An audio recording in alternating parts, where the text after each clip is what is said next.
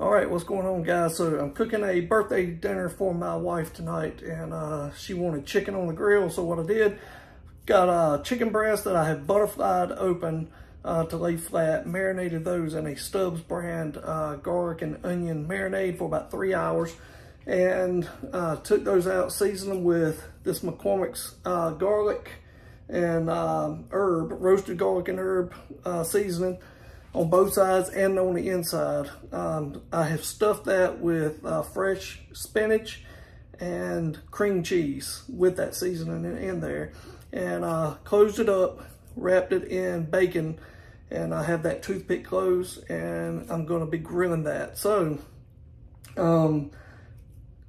once that's done, that cream cheese will actually infuse down in that meat, and it's going to really dressing it up. Man, it makes it tender as can be and flavors it really good. So I'll show you guys the finished product.